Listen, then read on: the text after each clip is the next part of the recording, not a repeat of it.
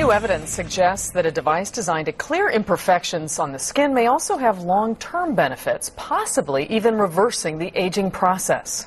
On a day when I'm working outside, I unpack the van and I'm out in the sun. Kyra Pearson loves her job as a landscape designer, but she says being out in the sun all day is an occupational hazard that's taken a toll on her skin.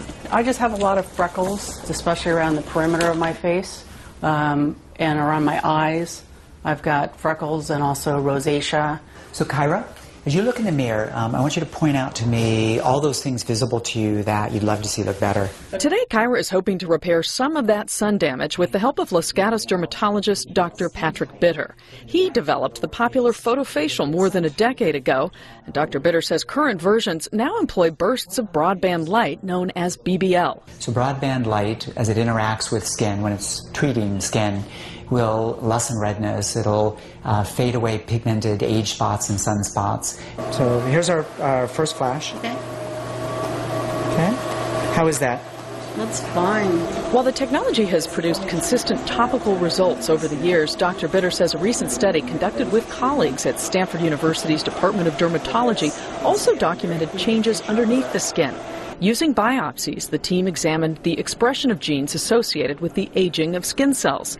They found that more than half took on the characteristics of genes in younger skin cells in patients receiving regular broadband light treatments. What we didn't know was what exactly was happening in the skin. We knew light was heating skin cells and it was heating skin, but really didn't know what was happening to skin cells. We now know that what BBL does is it slows down skin aging. Before and after photos supplied by the manufacturer, Palo Alto's Cyton, show the cosmetic changes from the treatment, including a lightening of age spots and ruddy complexions. Dr. Bitter believes the new data suggests the benefits could be longer term as well. This is the closest that we've come to the fountain of youth for any kind of treatment for skin.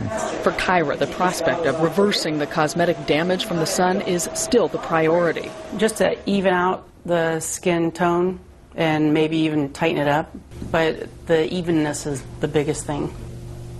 Now, the treatment typically costs about $500 for the initial session. Follow-ups run in the $200 to $300 range.